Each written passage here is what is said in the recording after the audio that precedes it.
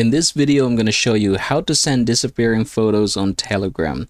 Now, for us to get this done, it's important that we send this one, say for example, to a specific person. You can't do this one in a group, and I'm going to show you how to do this one. First things first, I want you to go ahead and click this paperclip icon right here, and then you can just go ahead and find some photo that you want to upload, say for example, this one right here, and then you should be able to see something like this. I want you to go ahead and click that one.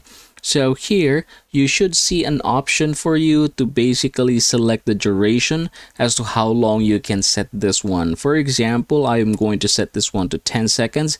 Basically, photos will be deleted 10 seconds after it has been opened. So I'm going to go ahead and click this one right here, click the send button, and you can see that now it has been sent. And that's pretty much it. Thank you very much for watching. I hope this video helps you out.